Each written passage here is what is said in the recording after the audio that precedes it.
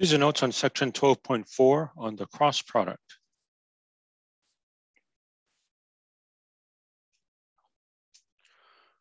So on page 814 and 815, the topic is the cross product. Here's a definition of the cross product on page 815. Although this is not the version that I want you to use, I'll show you what I want in a second. But if you have two three-dimensional vectors, the cross product only applies to a three-dimensional vector, not two-dimensional. So if A is A1, A2, A3, B is B1, B2, B3, the cross product A cross B, the X, sort of like the multiplication X, we had dot product with a dot, cross product is like so. Here's the definition. I'm not even going to talk about it much because this is not the version that I want you to use. Okay, the version I want you to use is this one down here, number 7. So if you want to put number 7 on your formula sheet, you may A cross B is a 3x3 determinant determined by I, J, and K, A1, A2, A3, and B1, B2, B3. So we have to review a little bit about determinants. You might recall for a 2x2 determinant, you have bars A, B, C, and D, 4 real numbers, and it's defined to be AD minus BC. The bars do not mean absolute value. This quantity can be positive, negative, or 0.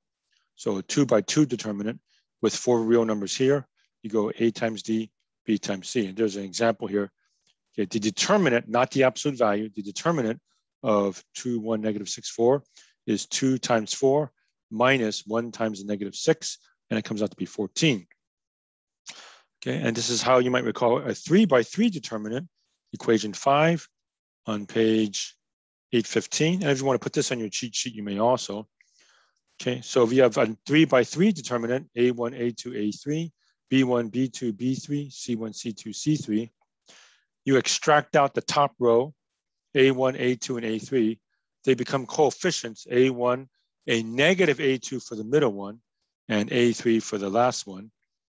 So it goes A1, keep that sign, the opposite of A2 and A3. And then notice it's B2, B3, C2, C3, which is what you get if you block out A1's row and column. Then you see these 4 numbers. And then B1, B3, C1, C3. If you take A2 and block out that row and column, then you see these 4 numbers. And then block out A3's row and column. If you imagine you cover that and cover that, then you see B1, B2, C1, C2. And we already know how to do 2x2 determinants, right? So this becomes A1 times that minus that, minus A2 times that minus that, plus A3 times that minus that. And they give you an example here. Okay, evaluate this determinant. So you extract out the top row, 1, 2, negative 1, keep the sign of 1, change the sign of 2, keep the sign of negative 1. And then the 2x2 becomes 0, 1, 4, 2. Notice if we take the 1, block out the row and column, then you see 0, 1, 4, and 2. Okay, and then the minus 2, remember the second one has to be a negative, which means the opposite of this number. Okay, block out that row and column, and you see 3, 1, negative 5, and 2. And then block out that negative 1's row and column, and you see 3, 0, negative 5, 4. So that becomes 1 times nothing minus 4, minus 2 times 6 minus a minus 5, plus negative 1 times 12 minus nothing, and it comes out to be negative 38. All right, so with that in mind, that is now how we're going to evaluate a 3x3 determinant. So A cross B is I, J, and K, A1, A2, A3, B1, B2, B3. All right. And there's an example here on page 816. So they give us notice it has to be 3-dimensional vectors, 1, 3, 4, and 2, 7, negative 5. The cross product is the top is always I, J, K. And then you put the components of A, 1, 3, 4, and the components of B, 2, 7, negative 5. So notice it's going to be something times I, negative something times J, plus something times K. So it's keep the I, negative J, and K. Then block out I's row and column, and you see 3, 4, 7, negative 5. block out J's row and column, and you see 1, 4, 2, -5, and block out K's row and column, and you see 1, 3, 2, 7. So that's -15 minus 28I minus -5 minus 8J plus 7 minus 6K. So it comes out to be -43I plus 13J plus K. All right. Okay, here's a theorem. You can put this on your cheat sheet. The vector A cross B is orthogonal perpendicular to both A and B. So you say, what's so good about having this cross product? One nice thing is that it gives you a vector that's orthogonal perpendicular to both A and B. Okay, they go through a little proof of that. To show that two vectors are orthogonal, then their dot product has to equal 0. So they took A cross B and dot it with A, and you get 0. And something similar works if you take A cross B, dot it with B. Yeah, comment that for the cross product, it obeys the right-hand rule. So if you have A cross B, if you take your right hand and have your right hand in the direction of A and curl it toward B, okay, then your right thumb points in the direction of the cross product A cross B. So imagine the picture right here. I can't really show it to you in this video, but if your right hand is facing A, curl your right hand toward B, and your thumb will point in the direction of the cross product. All right. Okay.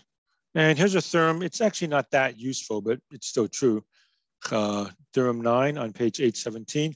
The magnitude of A cross B is norm A, norm B, sine theta. Remember, norm means length or magnitude, and they give you a proof of that. Okay. It's actually easier to use the theorem for the dot product to find a particular angle, since dot products are easier to compute than cross product, but nevertheless, it is a true statement. Okay, and a corollary, two non-zero vectors A and B are parallel if and only if the cross product is the 0 vector. Notice it's bold, that's a 0 vector. So what do you get from a cross product? You get back a vector. Remember, when you had a dot product, you get back a scalar, but for a cross product, you get back a vector.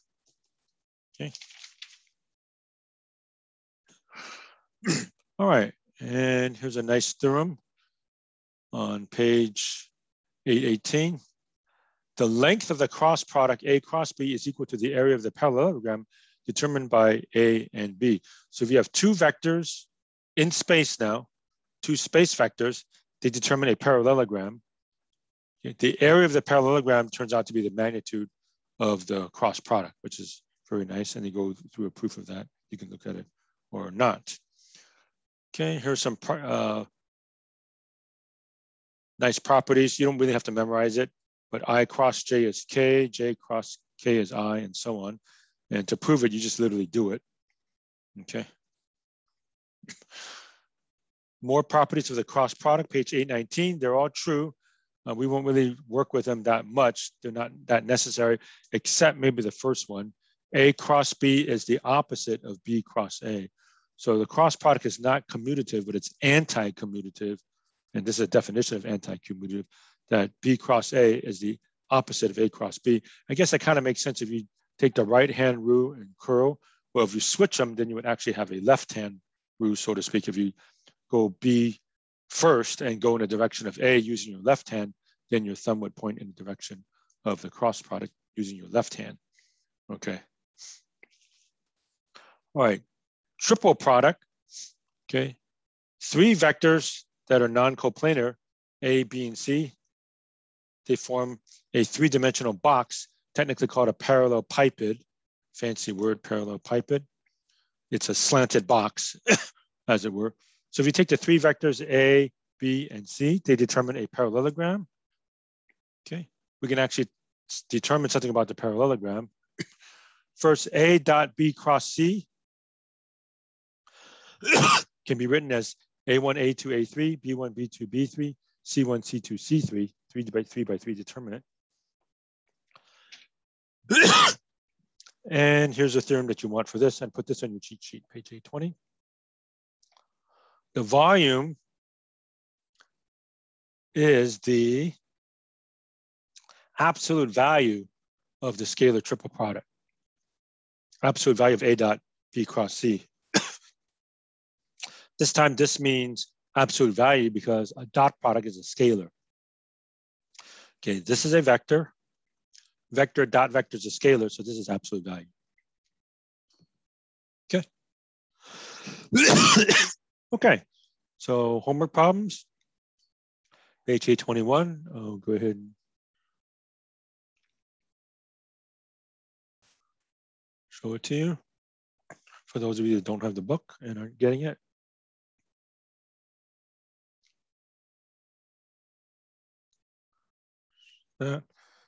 And we had to go how far? We had to go to problem 37, I think it was.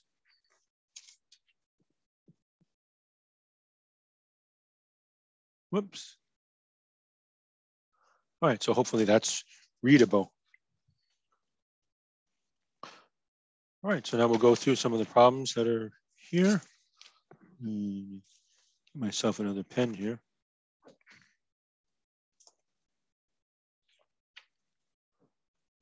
All right, so number one, A is 230, B is 105.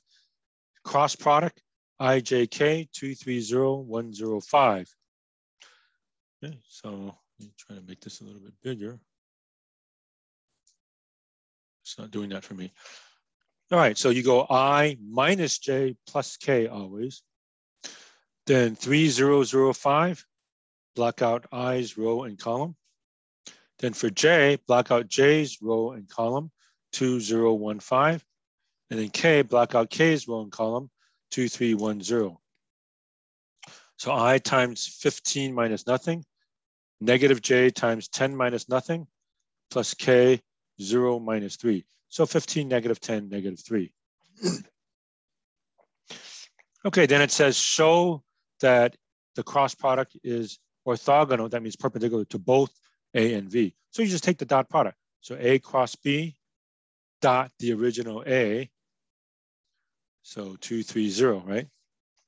So 15 times 2 is 30. Negative 10 times 3 is 30. Negative 3 times nothing is nothing, adds up to 0. Okay. And same thing, show that A cross B is perpendicular to B or orthogonal, means their dot product is 0. So take the cross product 15, negative 10, 3, and dot it with the original B of 105. 15 times 1 is 15. Negative 10 times 0 is 0. Negative 3 times 5 is 15. And again, you get 0. Okay, these double slashes means end of proof or what was to be proved. Okay, 7 is actually the same thing, even though there's variables involved.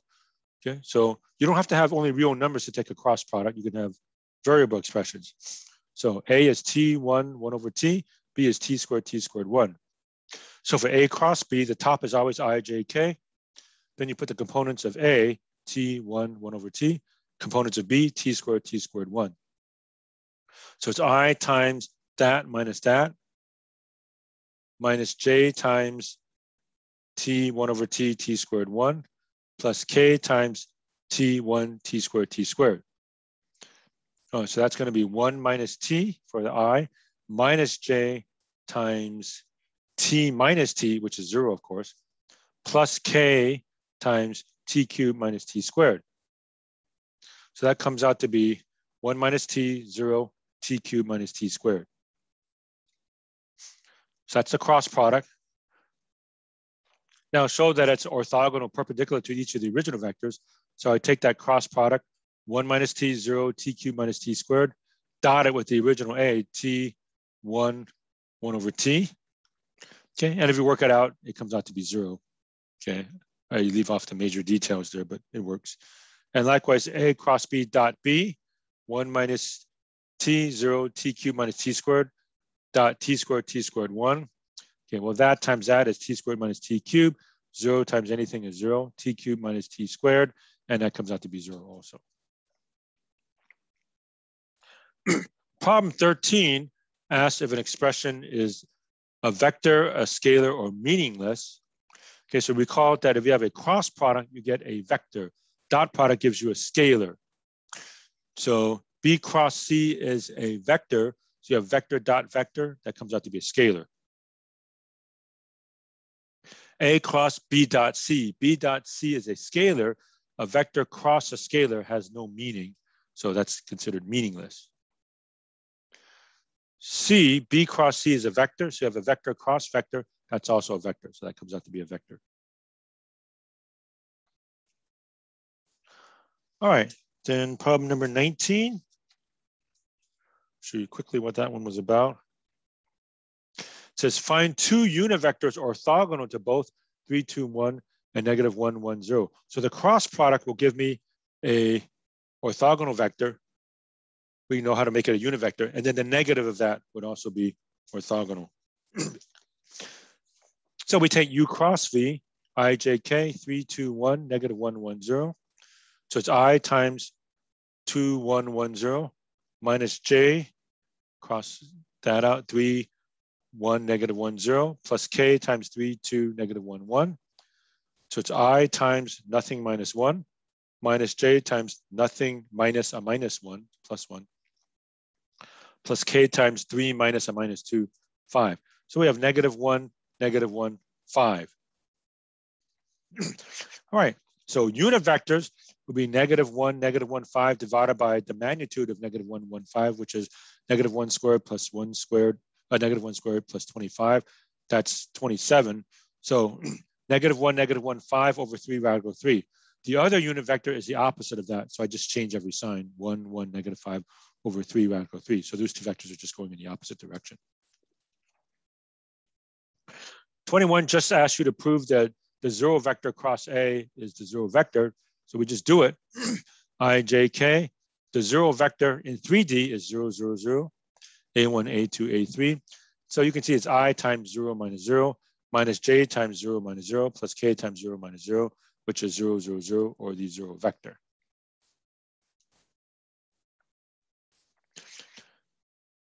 Okay, 27. Well, let's take a look at what they originally say. Find the area of the parallelogram with vertices A, B, C, and D. They're giving it to you in 2D, but let's use the three-dimensional version where all the Z components are 0. Right? So let Z equal 0. I just stuck on a 0 at the end. So that means point A is negative 3, 0, 0. B is negative 1, 3, 0, and so on. Okay. So I formed a vector AB to go from A to B. Delta X is 2, delta Y is 3, delta Z is 0. Or you can take X2 minus X1, Y2 minus Y1, Z2 minus Z1. But it's basically, if I go from A to B, what's delta X, delta Y, and delta Z? Similarly, from A to C, delta X is 8 to go from negative 3 to 5, or 5 minus a negative 3. Delta Y is 2. I'm going from 0 to 2, or 2 minus 0 is 0. Delta Z is 0. Take the cross product, AB cross AC, ijk, 2, 3, 0, 8, 2, 0. I times nothing, minus J times nothing minus nothing, plus K times 4 minus 24, which is negative 20. All right, so negative 20K, the magnitude of the cross product, AB cross AC, is clearly 20. So the answer is 20. That is the area of that parallelogram.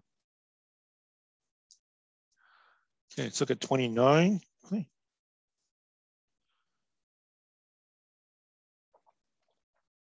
So find a non-zero vector orthogonal to the plane through the points P, Q, and R, and find the area of the triangle PQR. So the area of a triangle is going to be half the area of the parallelogram. So I use the same trick as I did for the previous problem, except multiply by half to get the area of a triangle. All right, so we have these three vectors in space now. So we have three space vectors. I'm trying to get here. Okay, feebly try to show you. Okay, three vectors in space. They form a parallel pipette.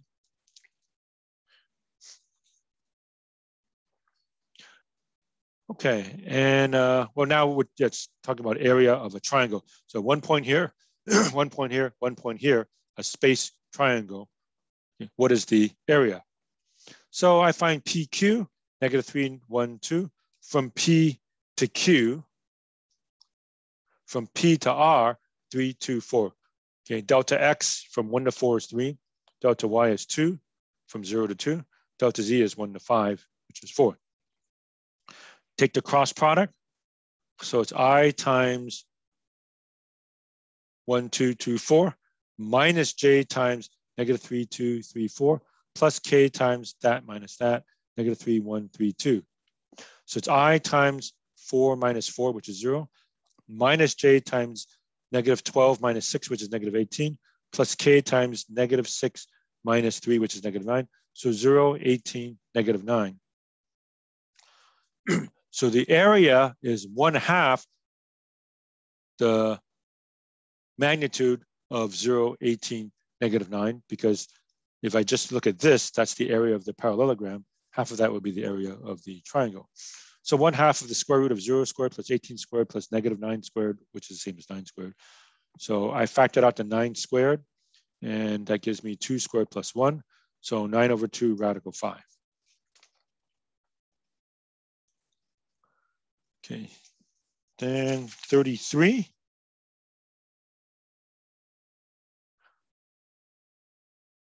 Find the volume of the parallel pipette determined by the vectors A, B, and C.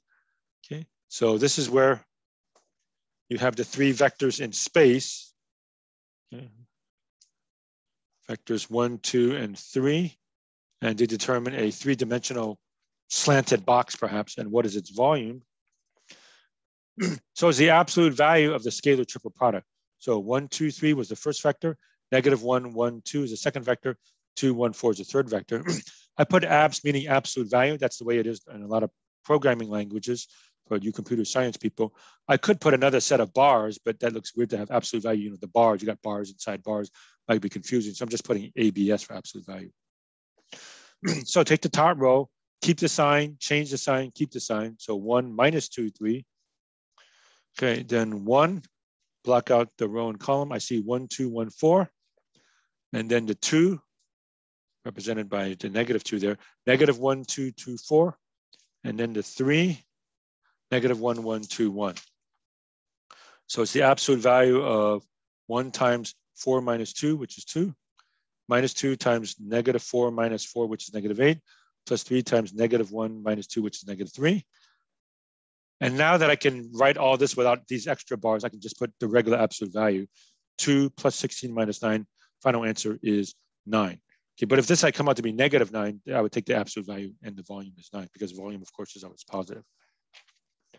Okay, and finally for 37,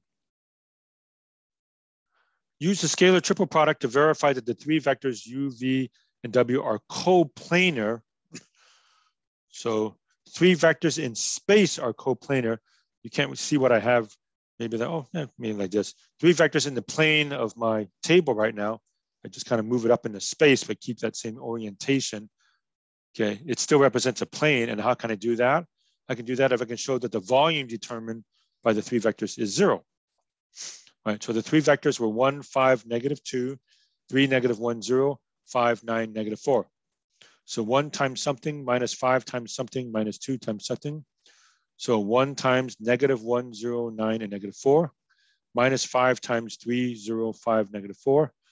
And then minus 2 times 3, negative 1, 5, 9. So it's 1 times 4 minus nothing. Minus 5 times negative 12 minus nothing. Minus 2 times 27 minus a minus 5, which is 32.